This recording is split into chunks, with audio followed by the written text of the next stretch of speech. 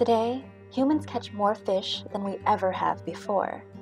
In 2018, fisheries around the world pulled in 178 million tons of fish, nearly 5 times the amount caught in 1960.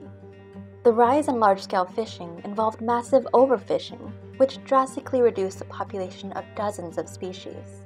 And scientists have found that human fishing has yet another profound impact on fish, specifically their evolution.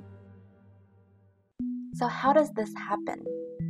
Mikko Heino, who's been studying this exact question for the past 2 decades, explains. We typically like to fish large specimens of a single species, and that means that it becomes kind of dangerous to be a large specimen. So smaller fish will be more likely to survive and pass along their genes to the next generation. This effect on fish size has been shown in tank experiments in the lab. In 2002, a study found that harvesting only the larger fish from a population led to smaller fish in just 4 generations.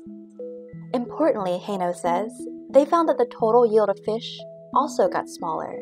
If the same happens in the wild, this could eventually lead to food supply issues.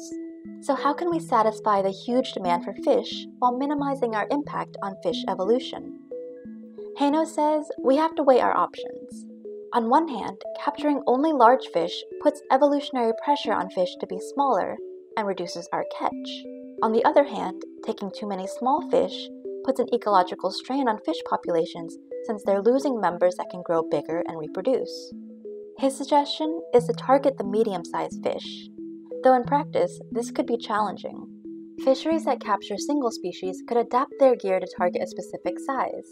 But for fisheries in tropical areas, which catch lots of different species, that wouldn't work. In any case, Heino says, the best thing fisheries can do is fish less overall.